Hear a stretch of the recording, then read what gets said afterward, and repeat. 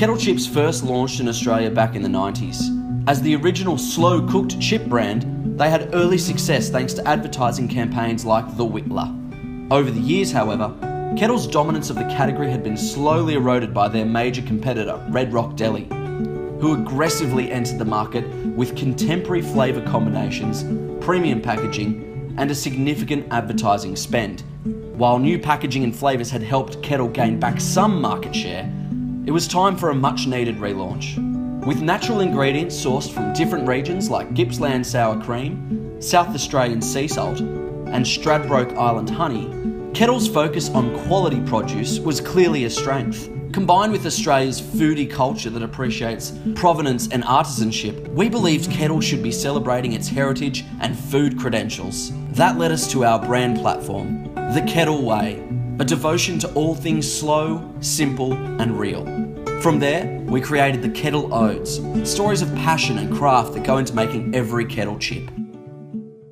This is a story that starts off rather sweet. But if truth were to tell, there's still plenty of heat. It's a story of spuds, Gippsland cream and red spice. A combo of flavours that's way better than nice. A sprinkling of chilli to dance sharp on the tongue. Sour cream that's so rich you can't help but say yum.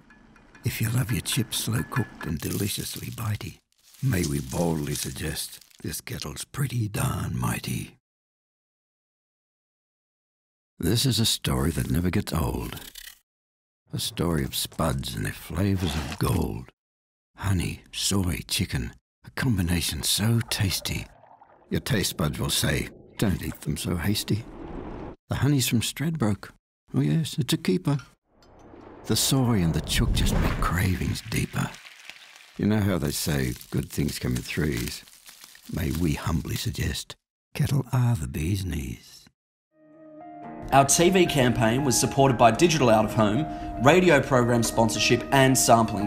After just 4 weeks, Kettle's market share of the slow-cooked premium chip category grew by 70%, overtaking Red Rock Deli for the first time in years. Today, Kettle has a 29.6% share of the market, which has seen the brand experience 16% growth since the start of the campaign.